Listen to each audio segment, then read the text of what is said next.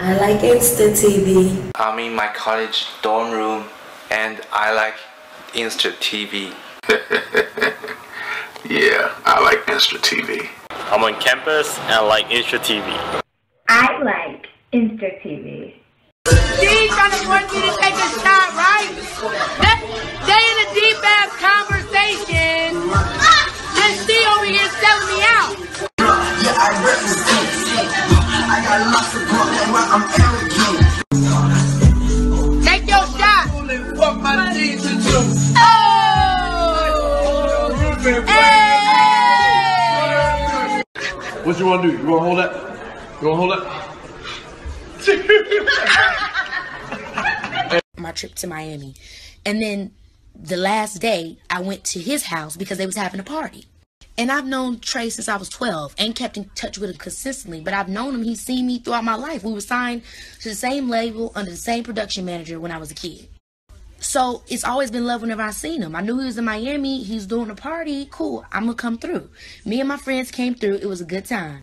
They start playing a song that I happen to be in. They start saying like they want me to be in it. One person asks me, I say no. Another person asks me, I'm like, no.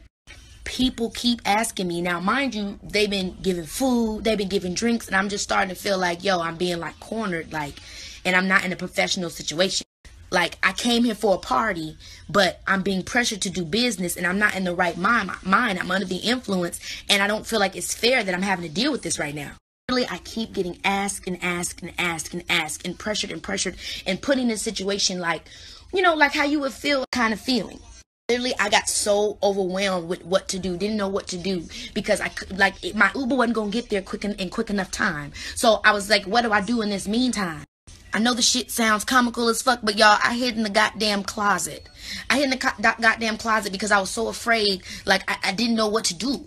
I really, really don't like conflict, and I didn't want to, like, it was just too much. I started to feel overwhelmed. There was like a lot of people constantly saying something. Mind you, my homegirl was so drunk that when they came in, Trey and his assistant, whatever, they came in trying to find my ass. My homegirl pointed to the closet, saying something. She in the bathroom. They're like, she's not in the bathroom. The bathroom door's open, like, and she kept pointing to the closet because the closet, y'all, the fact that I fit in there was nuts. Literally, he starts laughing once he opens up the closet and sees I'm in there and sees how nervous I was. He was like, yo, he was like, you don't have to be in the video. He was like, damn. He's like, yo, KeKe, if you don't want to be in a...